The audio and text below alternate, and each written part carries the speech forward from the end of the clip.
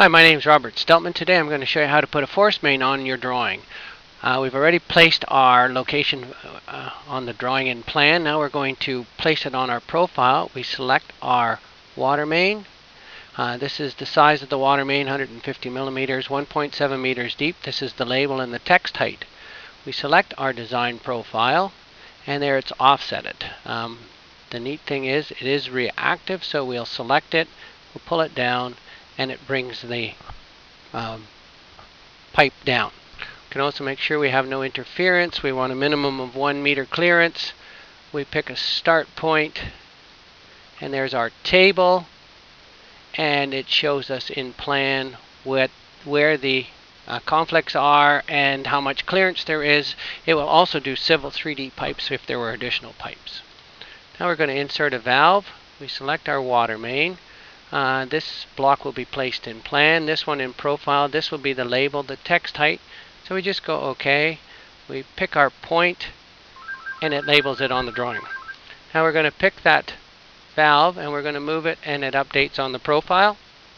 We can also change the pipe size. If we pick the pipe, and it was 150, now we're going to change it to a 600.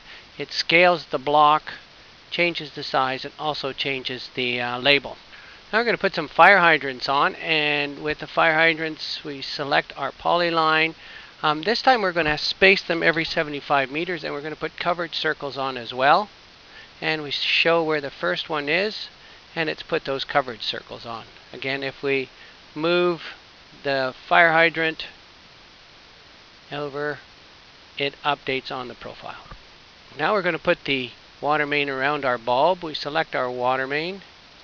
Select the center line. We'll make it concentric to the cul-de-sac, and we're going to put a 17 bulb with a 12 meter water main return. We eyeball where it goes, and we break it, and here's our water main around the bulb.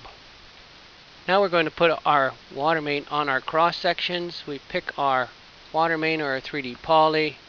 We'll say a text height of 1. We're going to have it a 0, and we'll put it horizontal and stacked, and we go OK, and it will place it. Here's the label, and here's the pipe shown on the cross section. We can also place the fire hydrants on the cross section, and we'll put in a block called no, that's fine, and we'll just go OK. And it comes back, and it'll tell us what section it was written on or placed on. It'll put it on the closest one, and here's where it will be. Here's our point where it's located. It gives us optionally the actual station, the offset, and the elevation, and a descriptor. We can put whatever we want on there. Just another set of tools to show you how Steltman software makes you more productive. Give us a call, 905-945-9620.